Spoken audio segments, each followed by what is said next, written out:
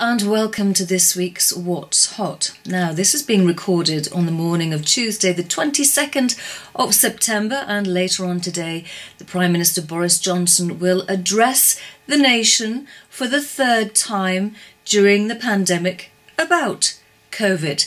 Will what he say be able to lift the beleaguered tourism, travel and hospitality-related shares that were battered on Monday, the 21st of September? Will he say something that will give the market a balmy Indian summer, metaphorically speaking? Or will he say something that will give a fillip to pharmaceutical shares in their race to create a vaccine for COVID-19.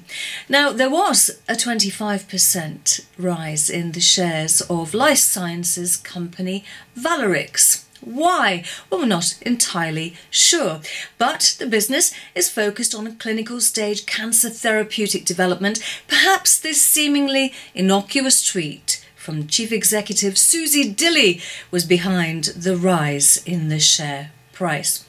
Now, I'm not sure that any advice from Boris Johnson about staying indoors will help the frazzled nerves of residents of Leighton Buzzard, who have experienced a third earthquake in 2 weeks. And it always seems to be about 8:30 in the morning. Which brings me on to the tectonic shift that may be about to occur in the insurance industry, and long overdue in my opinion, is the radical reforms that the Financial Conduct Authority is suggesting. It says anyone renewing their home or motor insurance should pay no more than they would as if they were a new customer.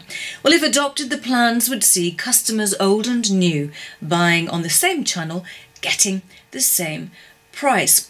So what will that mean for comparison websites, including moneysupermarket.com, which is listed on the stock exchange? It prides itself in finding the best deal for customers. So will its comparison site need to adapt and change? Well, shares fell 3% on the same day the potential reform news broke.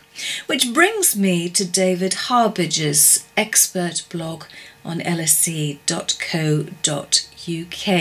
Look at the blog's title, When Rubber Hits the Road. Now, he's the bearer of bad news. If you didn't know, interest rates on national savings and investment products are going to be dramatically cut with effect from the 24th of November 2020.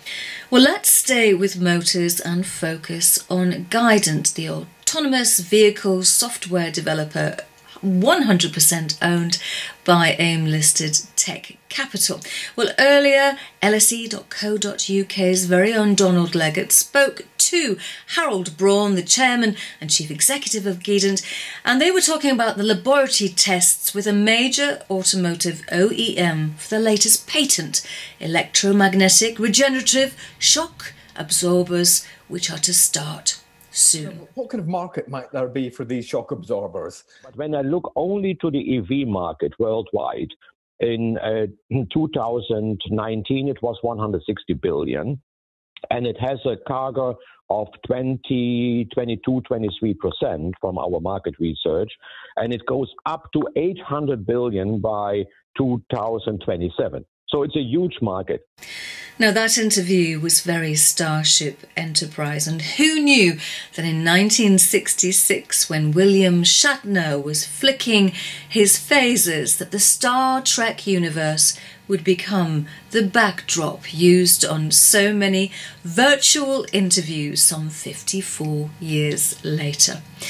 Well, stay well, and who knows what my backdrop will be next week when I see you again. Till then, take care.